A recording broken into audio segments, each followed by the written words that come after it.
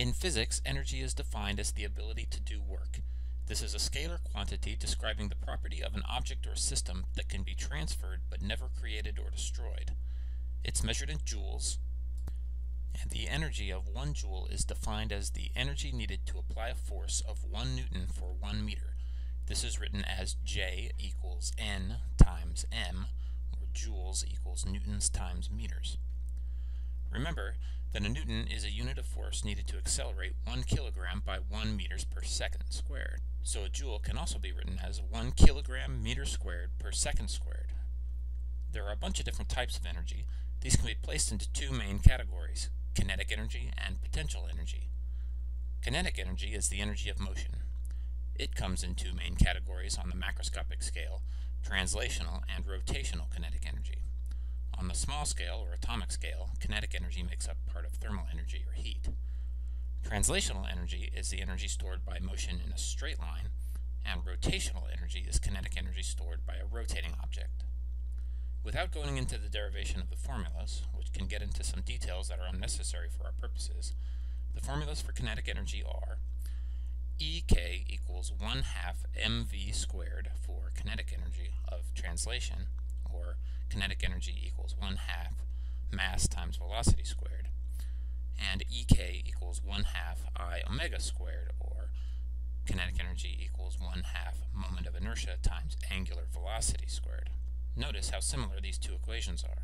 When thinking of a rotating object's energy, the moment of inertia takes the place of mass being how difficult something is to move in a straight line, and moment of inertia being how difficult it is to spin, and velocity is replaced by angular velocity. For any given rigid or point object, the sum of these quantities is the total kinetic energy. So that's kinetic energy.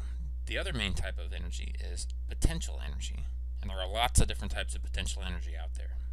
These types of energy are all around us all the time.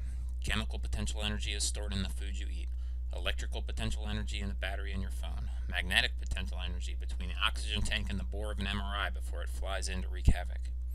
Gravitational potential energy. Every time you climb a flight of stairs, you're imbuing yourself with more and more gravitational potential energy, only to release it on the way down. Elastic potential energy in a rubber band or spring. Energy is constantly being converted back and forth between all of these different forms. Your phone is a great example.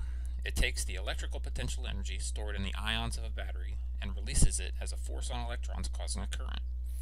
This electrical energy is converted to radiant energy, such as the light coming out of the screen and the radio waves it uses to communicate, sound or mechanical energy as it vibrates or sound coming out of the speakers, and thermal energy is waste heat.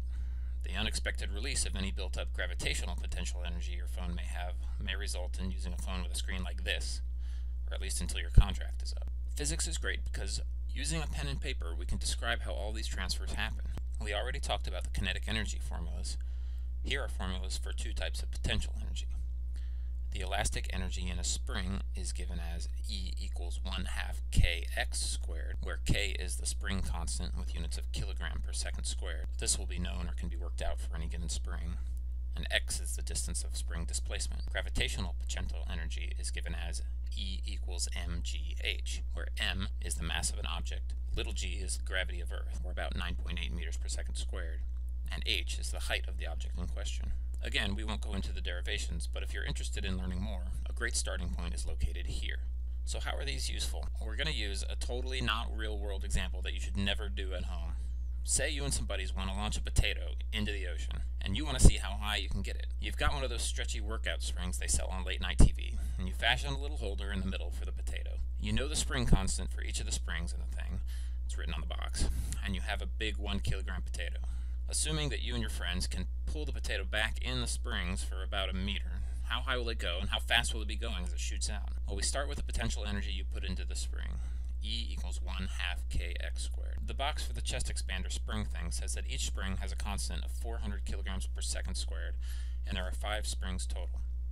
So the energy will be 5 times 1/2 times 400 times 1 squared, and here's the tricky part, times 2, because since you're pulling back from the middle of the springs, you're actually pulling back each spring twice.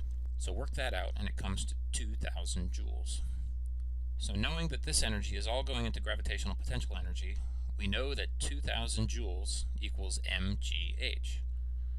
Working this out, we can say that 2,000 equals 1 kilogram times 9.8 meters per second squared times h, or the height that we want to know.